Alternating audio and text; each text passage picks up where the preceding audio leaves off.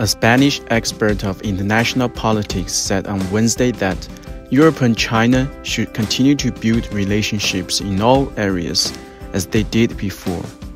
Segueix havent molta fluïdesa en les relacions comercials, en les relacions entre persones, en les relacions culturals, i bé, és que no sé si hi ha una recepta única, és a dir, es tracta de seguir treballant i seguir cooperant en allò que es pot.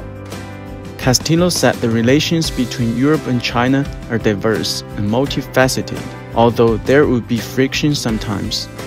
Tenint en compte doncs, que els europeus i els xinesos funcionem amb sistemes de valors molt diferents i doncs, que aquestes qüestions no és res nou. Això sempre ha generat una mica de fricció, una mica de tensió en les relacions bilaterals. This year marks the 20th anniversary of the establishment of China-EU Comprehensive Strategic Partnership.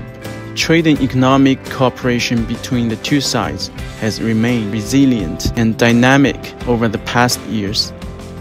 Last year, China-EU bilateral trade hit a new high of $847.3 billion.